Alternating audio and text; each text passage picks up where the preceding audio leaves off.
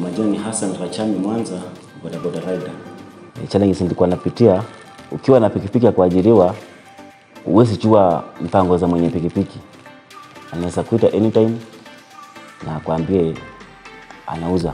Sometimes nitakwenda kazi na pikipiki anakupigia simu na kuambia nataka kwenda mahali fulani.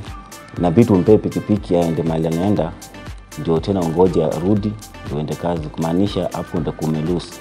Kuna beshte yangu mwenye alikuwa amechukua pikipiki na mogo, akanieleza, na pia mimi nikaamua nikachukua pikipiki na mogo.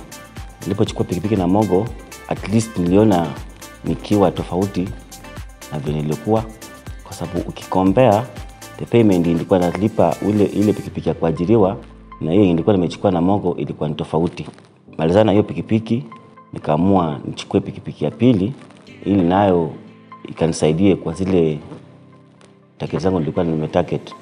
Ningadvise wenzangu wenye baada hawajachukua loan, kichukue loan na mogo, kwa sababu ukichukua bike na mogo unaweza endelea zaidi, ukikuwa na bike yako na ingine ya pili ama ya tatu kama mimi.